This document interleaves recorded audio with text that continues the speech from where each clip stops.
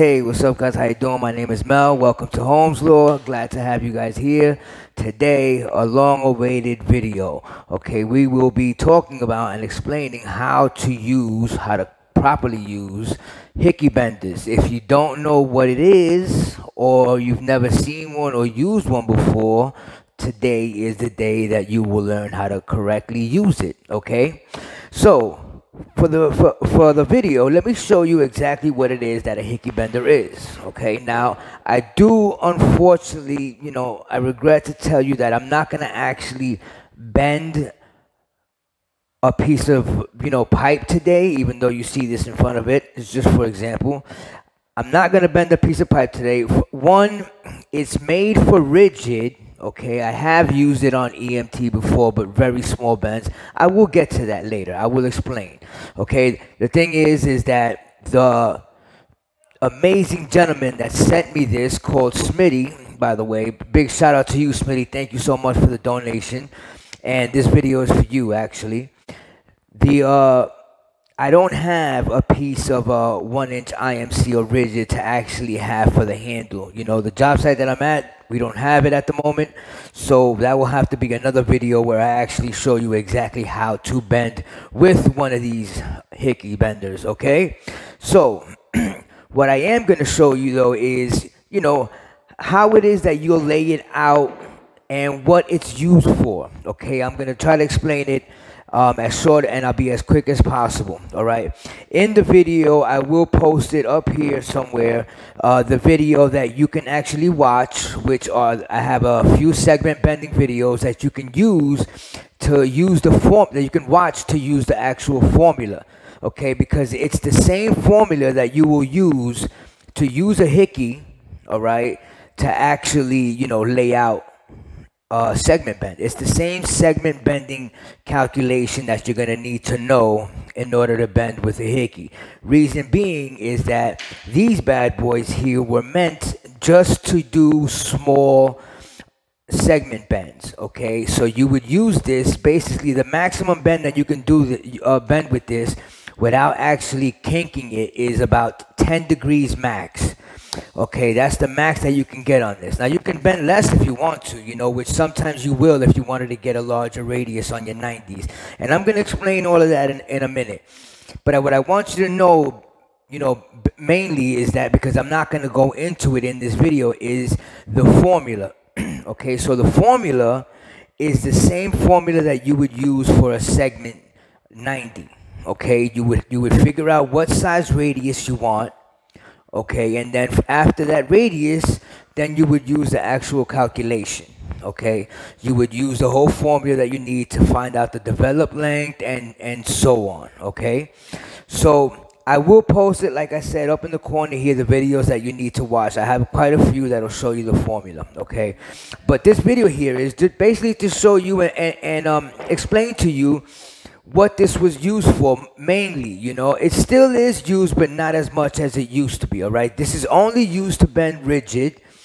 Okay, there isn't any Hickey Benders that you're supposed to use to bend EMT. It's only used to bend rigid. Okay, people probably do bend EMT with it, but you can kink it very easily, so you need to be careful. I've done it before, but I've been very careful. You got to do very small bends. Okay, now mostly rigid, like I said. Now, when you're using this bad boy, okay, you basically just line it up with any part that you want. Say some people will line it up here, their marks, some people will line it up to here. And you go ahead and step on this and bend, okay? Not too many people will actually bend this in the air, okay? Because you actually need that handle and that foot pressure to make your bends, okay? So you would actually put this into your bender, if your mark was there, with your handle, and bend, okay? And you'll know when you top out. Okay, so it's basically just that simple. And then you make multiple segment bends to make your 90-degree bend. Okay, so like I said, we would have, I would have made small bends, which would have been 9 bends to make my segment 90. Okay, that's what I would have done. But first, before I do that, I would have had to lay out my bends. And if you notice in the code, there's a section that tells you, which I'm gonna actually post. It'll tell you all the smallest radiuses and whatnot with what type of benders that you can do. That's because of the Hickey Bender, okay? Because you can actually get a smaller radius than the regular hand benders give you. Okay, not that much smaller, but you can get smaller because you're actually making your bends a lot tighter and a lot smaller. You can get a tighter 90. Okay, so that's why the code has that there to let you know. Listen, you cannot make a radius smaller than this. This is the actual table from the NEC. Okay, table 2, like I said, here is the radiuses on this side, okay, all the way on the right. Now what you're looking at is all the way on the right. This is if you're using the Hickey Bender, okay. So on the left here you'll see the one-shot, benders and the full shoe benders and whatnot. And then just you're looking at on the all the way to the left is all the trade size conduits. Okay, so basically, just like I said, this is just a little table I wanted to show you.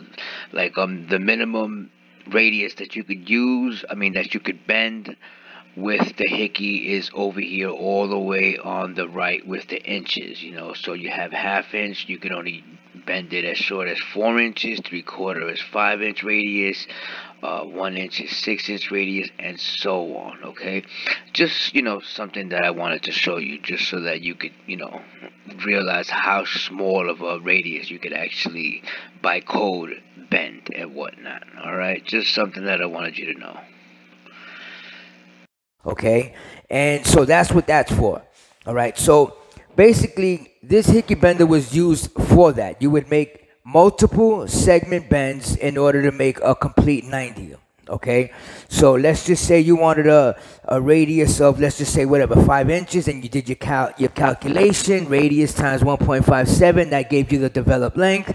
And then from the developed length, you divided it because you wanted to do 10-degree bends. Okay, so you divided it, and you got, let's just say, for the sake of the video, I'm just guessing here, we're saying 1 inch apart. Okay, so you're making all your marks 1 inch apart. Okay, and you're making all your marks. There you go, there you go, there you go. And like I said, this is not being accurate here. I'm just showing you an example here. Okay, because I'm not going into the formula because I have so many videos going into this exact formula. It's the same formula as a segment bend. Okay, the same way you're gonna lay it out. All right, and then after you have all of your marks laid out, simply just put it on your mark. Okay, you could use the front of the shoe, or you could use this saddle part right here. And different Hickey Benders, other brands are basically all gonna look the same. All right, and usually you just use the front of the shoe. All right, or whatever is easier for you to see, or the top of the saddle. But I think usually, you could use the front of the shoe. Some use the top of the saddle. All right, and after that, all you're doing is foot pressure and bend. Okay, next foot pressure and bend, and so on and so on and so on and so on. Okay, which after a while will give you a 90-degree bend. Okay. All right, guys, this is the layout portion. I grabbed this from my other video, the actual chart. I changed around a couple of things here. You're going to see more marks than, what you really need using the Hickey. But maybe and maybe not. Sometimes you can, do large sweeps. Anyways, let me get it started. So, for the layout portion, after you figured out the calculation, okay, and you have your developed length, that's what you want to get, is the developed length of the 90 that you want to bend. Okay, so after you have that, you're gonna lay it out. The first step is to mark out your whole developed length. Okay, so you're gonna start out with 2 marks.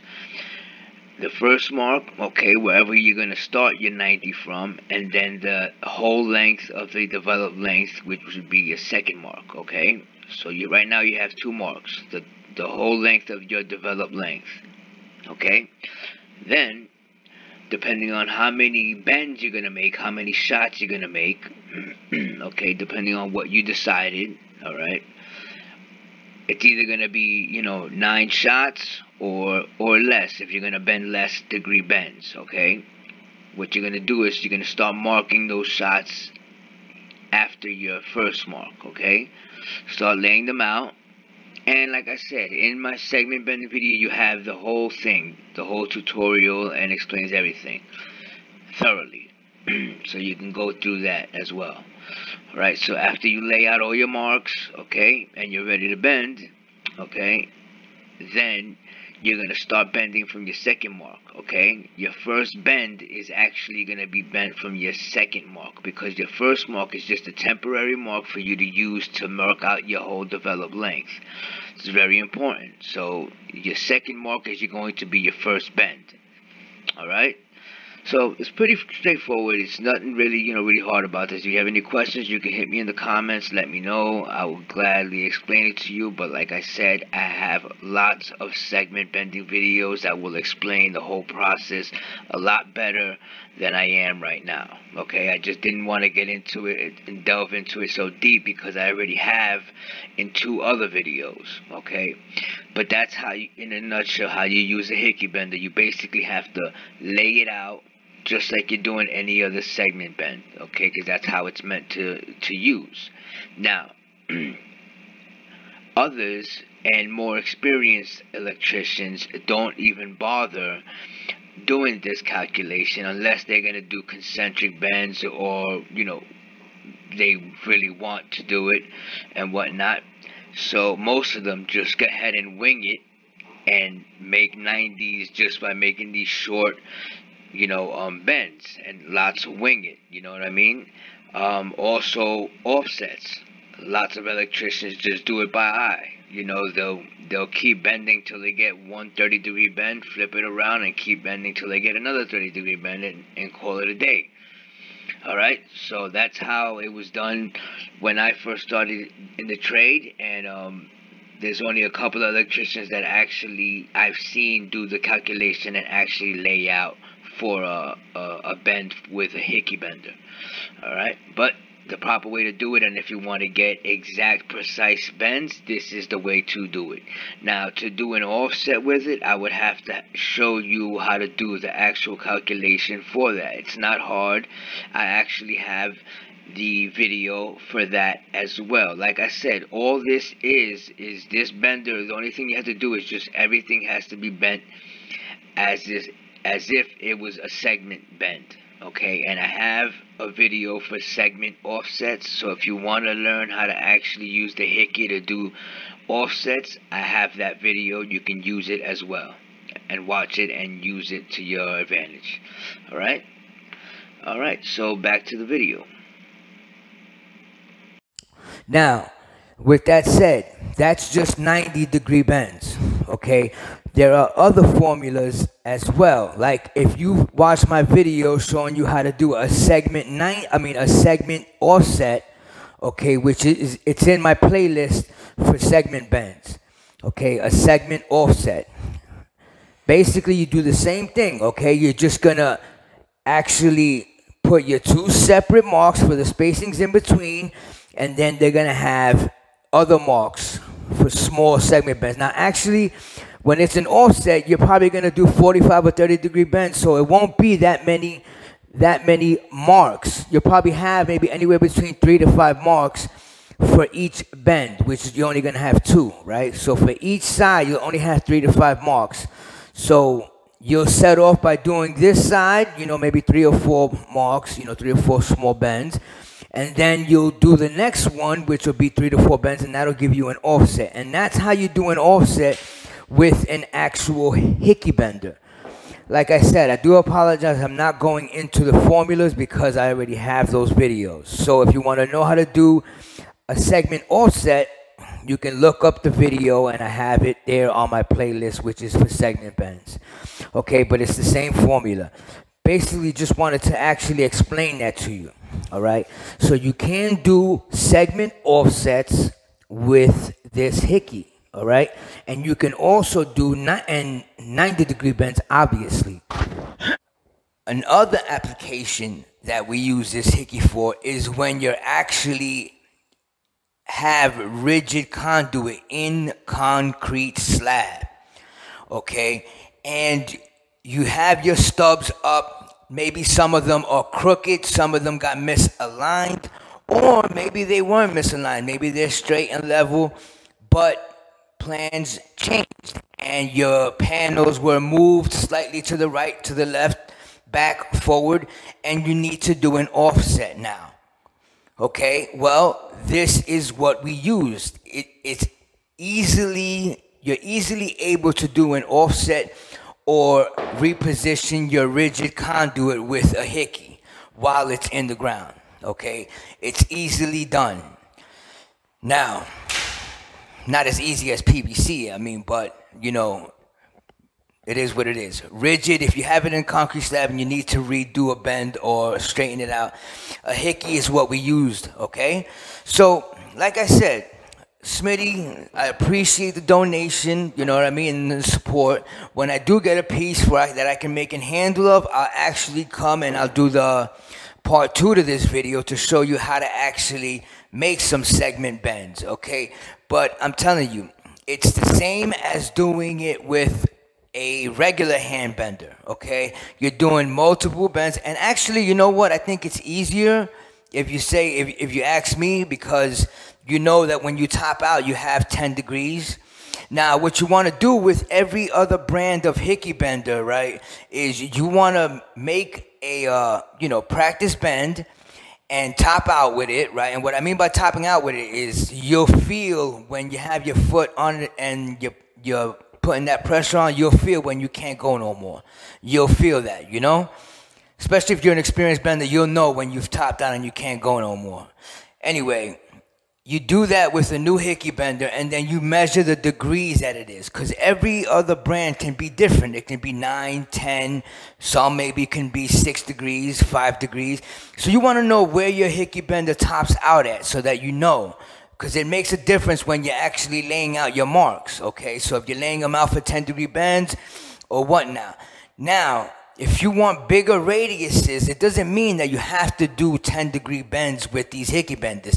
It's just knowing that that's where it tops out at, okay? So you could always make less degrees. You just know that you can't make anything larger than 10-degree bends, okay? Or whatever it is that your brand of Hickey, gives you, all right? Now,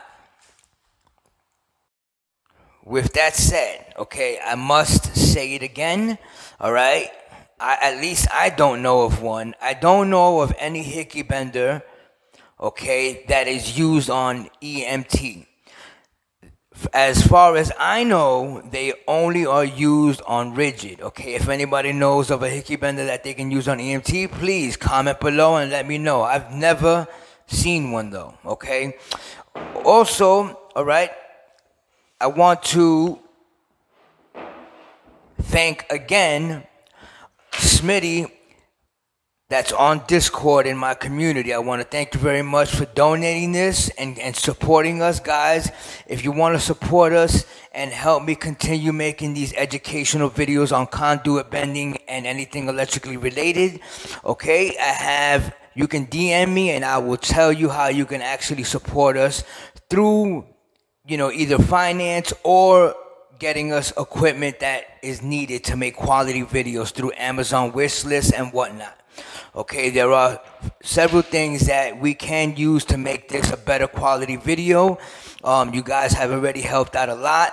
I plan on helping a whole lot more. If you guys have any video requests that you want me to do, personal video requests just for yourself, you can get in contact with me. Just comment below and I'll give you my DM. Also, I do one-on-one, phone calls or internet chats where we can actually get together and I'll tutor you on anything that you need as far as conduit bending or anything electrically related that I can actually help you with. Mostly conduit bending. If you need any help with the actual formulas or if you need any tips and tricks or you have some trouble with something that you're not understanding, just reach out to me and, we'll take care of that. All right, especially for you apprentices or mainly anybody that's willing to learn, that wants to learn more and wants to take their career further and their knowledge further. I'm here to help, guys. All right. So with that, again, I'm going to let you guys go with this Hickey Bender video. We will make another one when I get the handle to actually show you how to actually bend with it, and you'll see me live on video bending with the Hickey Bender. Smitty, again, I want to give you a shout out. Thanks again. Also, if you guys are interested in, taking your career any further, okay, and want to jump from a journeyman or mechanic to a foreman, please watch my friend estimateguard.com. Okay, you can go to his website, but he also has a YouTube channel called Estimate Guard. Okay, go watch him. He has some valuable information, especially those that want to take their careers further. Go watch him. He's an awesome guy. His name is Dennis. Tell him that Mel Holmeslaw sent you. And with that, guys, I'm out. Thanks.